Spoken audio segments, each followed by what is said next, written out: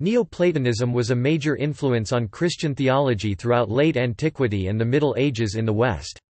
This was due to Saint Augustine of Hippo, who was influenced by the early Neoplatonists Plotinus and Porphyry, as well as the works of the Christian writer Pseudo-Dionysius the Areopagite, who was influenced by later Neoplatonists, such as Proclus and Damascius. Late antiquity.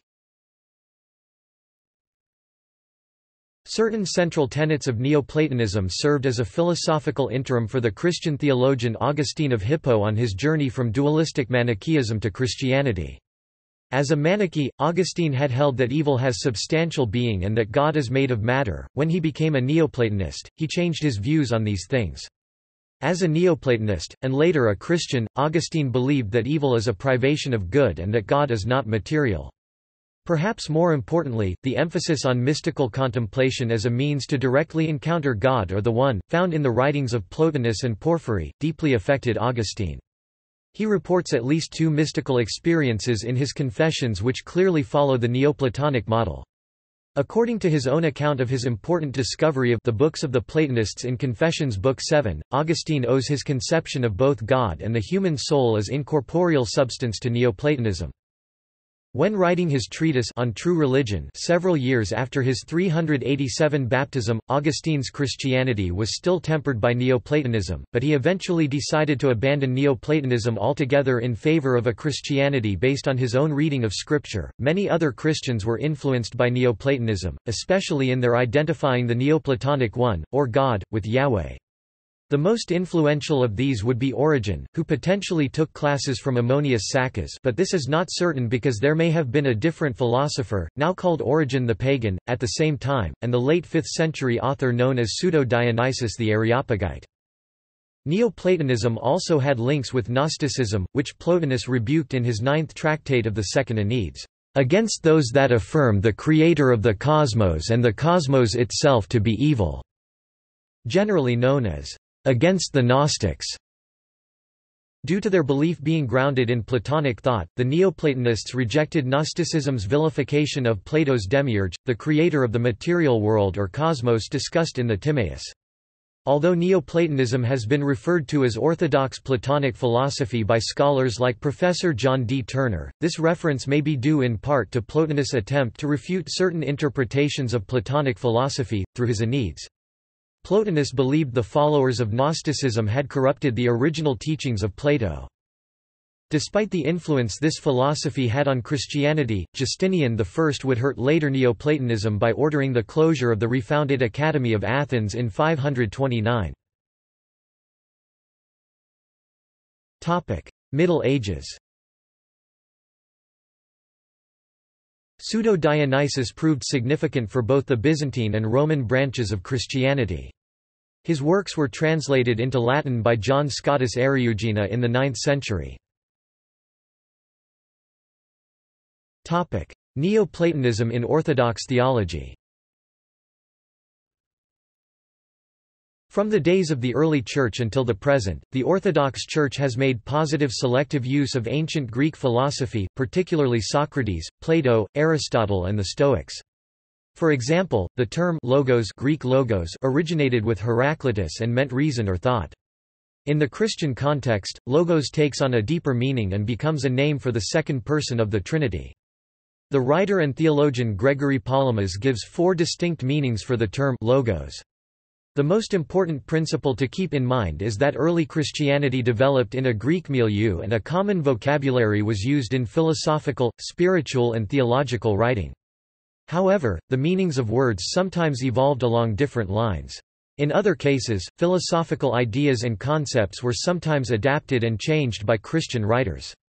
Any exegetical endeavor trying to unravel the influence of Neoplatonic thought on Christian theology needs to keep these principles in mind. One should also note that philosophy was used quite differently in the Eastern and Western theological traditions. The writings attributed to Dionysius the Areopagite are among the most enigmatic works of late antiquity. Byzantine scholars such as Gregory Palamas cited Dionysius especially in matters of mystical theology such as theoria, the divine energies and the unknowability of God. At present, modern theologians and philosophers are still debating whether Dionysius was a Neoplatonist with Christian influences or a Christian writer with Neoplatonic influences. Among Orthodox scholars, the later view seems to be shared by such writers as Andrew Louth and Vladimir Lossky. However, other Orthodox scholars such as John Meyendorff believe that the Neoplatonism of Dionysius exerted both positive and negative influences on Orthodox theology. Meyendorff maintains that Dionysius has led to some confusion in the areas of liturgical and ecclesiological formulations. Renaissance. Marsilio Ficino, who translated Plotinus, Proclus, as well as Plato's complete works into Latin, was the central figure of a major Neoplatonist revival in the Renaissance. His friend, Giovanni Pico della Mirandola, was also a major figure in this movement. Both were students of Jewish mystical Kabbalah, which was heavily influenced by Neoplatonism. Renewed interest in Plotinian philosophy contributed to the rational theology and philosophy of the Cambridge Platonist circle. B. Whichcote, R. Cudworth, J. Smith, H. Moore, etc. Renaissance Neoplatonism also overlapped with or graded into various forms of Christian esotericism. Christoplatonism. Christoplatonism is a term used to refer to a dualism opined by Plato, which influenced the Church, which holds spirit as good but matter as evil. According to author Randy Alcorn, Christoplatonism directly contradicts the biblical record of God calling everything he created good. See also References. Further reading. Edwards, Mark, 2006. Culture and Philosophy in the Age of Plotinus. Classical Literature and Society Series. London, Duckworth. Finnan, Thomas and Vincent Twomey, eds. 1992. The Relationship Between Neoplatonism and Christianity. Dublin, Four Courts Press. Jurjevic, Mark, 2004.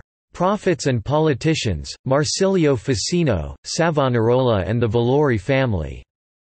Past and Present 183–41–77. Martin, Francis X and John A. Richmond, 1991. From Augustine to Eriugena, Essays on Neoplatonism and Christianity in honor of John O'Meara, Washington, Catholic University of America Press. Matthews, Alfred Warren, 1980. The Development of St. Augustine, From Neoplatonism to Christianity, 386–391 AD Washington, University Press of America. O'Daly, Gerard, 2001. Platonism Pagan and Christian, Studies in Plotinus and Augustine. Aldershot, Burlington, Vermont, Ashgate. Rist, John M. 1994. Augustine, Ancient Thought Baptized. Cambridge, UK, Cambridge Univ. Press. Schott, Jeremy, 2013. Plotinus's Portrait and Pamphilus's Prison Notebook, Neoplatonic and Early Christian Textualities at the Turn of the 4th Century CE. Journal of Early Christian Studies 21.3, 329–362. Smith, Andrew, 2004. Philosophy in Late Antiquity. London, New York, Routledge. Stang, Charles M. 2016. Our Divine Double. Cambridge, Massachusetts, London, Harvard University Press. Trembovler, Larissa, 2000. A Sound Mind in a Diseased Body, A Medical Aspect of the Soul-Body Relationship in Later Greek and Early Christian Philosophy. In From Athens to Jerusalem, Medicine in Hellenized Jewish Lore and in Early Christian Literature, Papers of the Symposium in Jerusalem, 9–11 September 1996. Edited by Samuel S. Kodak, 171–179. Rotterdam, Erasmus. External links. Christian Platonism and Christian Neoplatonism